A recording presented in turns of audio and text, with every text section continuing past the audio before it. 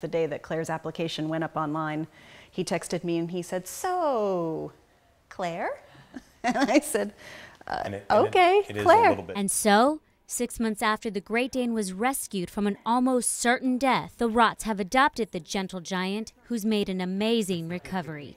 Whenever something is going on that doesn't involve Claire, she's going to let you know. She likes to be front and center.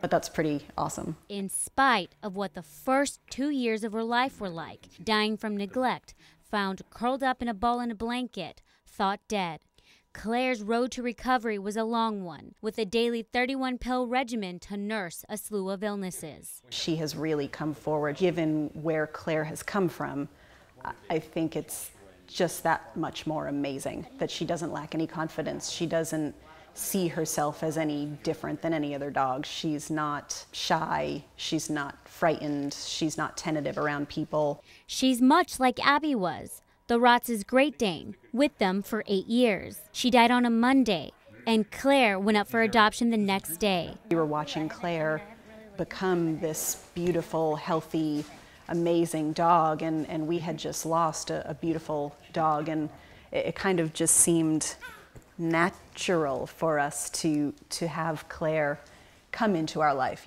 And while it's been a long journey for Claire, she's adjusting well to her new forever home. Yeah, she's a rock star.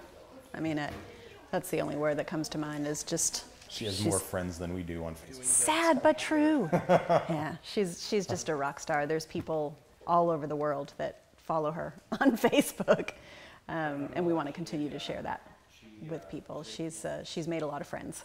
In Austin, Jackie Vega, KXAN News.